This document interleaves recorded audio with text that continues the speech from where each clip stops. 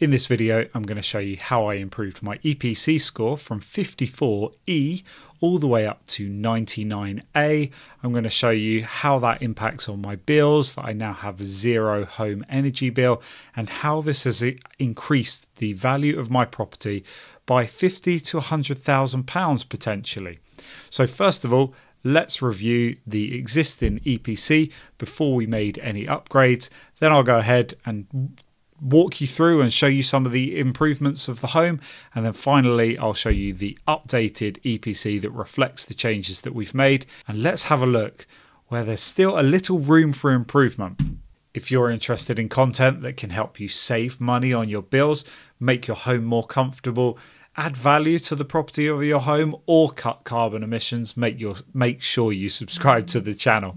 Thank you for watching so much. So straight away, here is the rating when we bought the home. 54E, 1 point away from being a D rated home, and a lot of that was to do with poor insulation, old boiler, etc. We're going to show you some more during this little review. If you're not aware of what an EPC is, it's an energy performance certificate. You have to have them now for selling a home, renting a home, lots of reasons why you might need one or might have had one. And there's many things that they check, and there's a calculation behind it, and you get points for energy efficient measures like LED lights and efficient heating, etc., and good insulation. But here you can see on my previous one, there's a few things that it says are very poor. Electric underfloor heating, and weirdly the old non-condensing gas boiler, which was very old, still got a rating of good.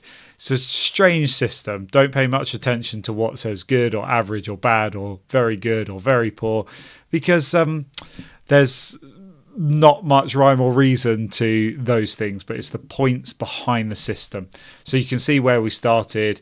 Cavity wall, 1996 built property, 140 square meters, the original loft insulation, fully triple glazed, and that was probably the big upgrade that the previous owners put in. I had a very old non-condensing gas boiler, electric underfloor heating in the kitchen dining area, quite a big space, very poor, and old programmer and room thermostat, and yeah, it had some LED lighting, and then no insulation on the floor. So let's move forward. The calculation that the SAP does, that's the system behind an energy performance certificate, it calculated that we would need 240 kilowatt hours per square meter, and that's an annual calculation. So how that actually translates into bills, it says that an average household would need to spend so much, and this was calculated at the beginning of 2022. So of course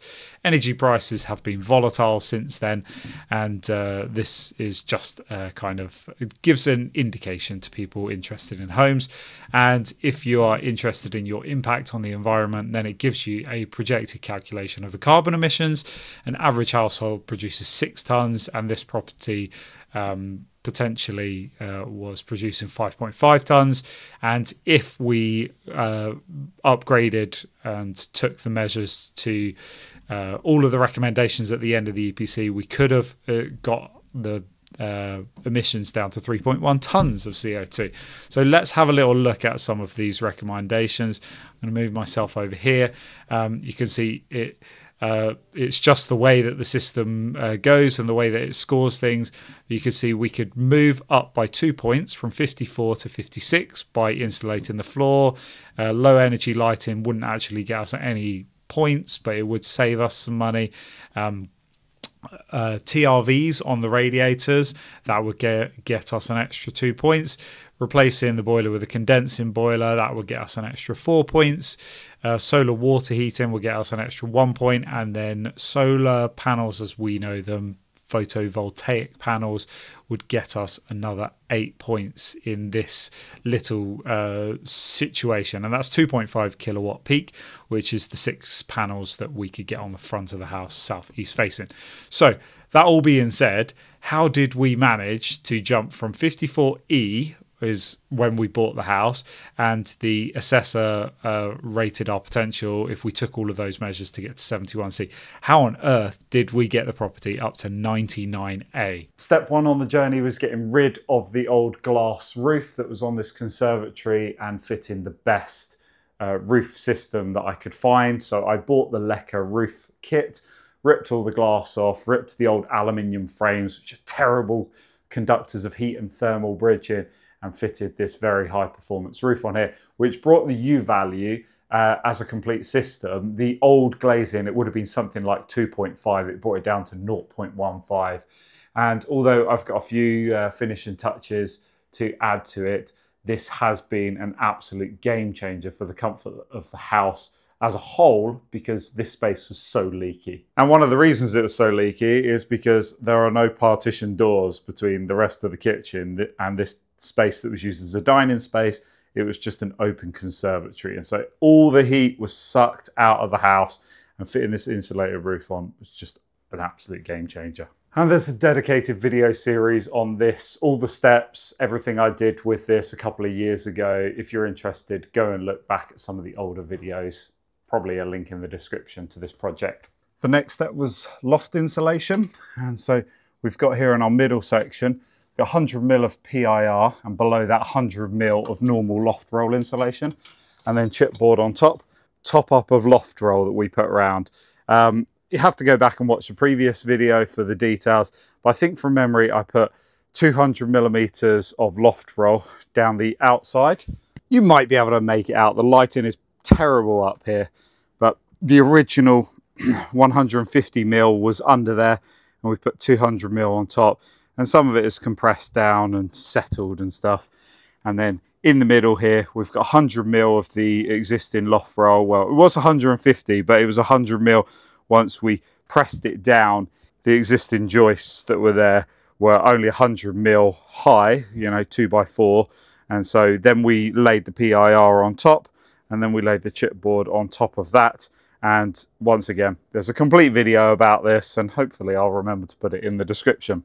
Probably the most important bit of this was checking it with the thermal imaging camera, because as much as I thought I'd done a really meticulous job and I'd been really, you know, fastidious with making sure that all of the loft roll was tightly packed together and no gaps and stuff, the most revealing actually wasn't using the thermal imaging camera up here. It was actually using the thermal imaging camera in the bedrooms and having a look and checking the ceilings, and you could see a couple of spots that I'd missed, and then I was able to come up here and identify it.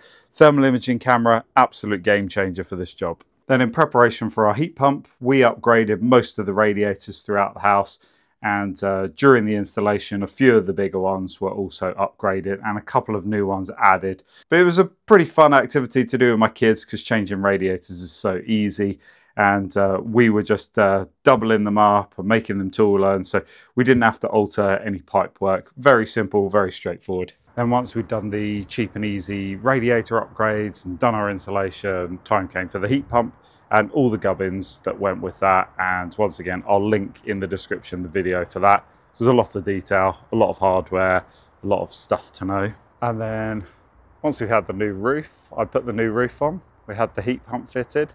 It was time for solar. And as you know, 16 panels on the back, 6 on the front of the house. There's many, many videos about that. Most of the LED lighting upgrades, very easy. Some of them a little bit more complicated with some of these lighting strips, which you can now wave your hands under. Cheap from Screwfix, a little bit more effort with the wiring, but we made sure that we are 100% LED throughout the house. And then the newest addition to the home is the battery storage, which was added to our existing solar hybrid inverter.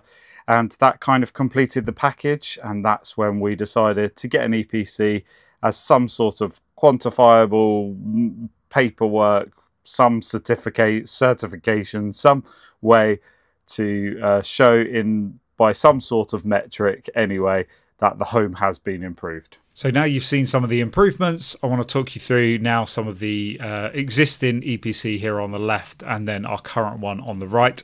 And as you can see, some of the things are just rated as average now, even though we this 300 millimeter loft insulation, so we doubled what we originally had there.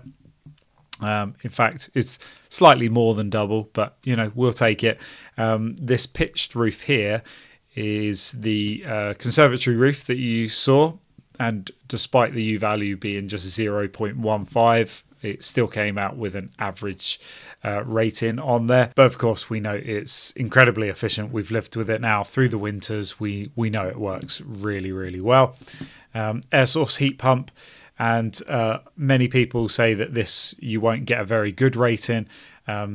The assessor that we used, she was absolutely brilliant, and she was very keen to make sure the right make and model number was input to get the correct score. And the Valent Aerotherm Plus 7 kilowatt unit that we have, I think it's a triple plus rated unit, so it does give some good points towards the SAP calculation.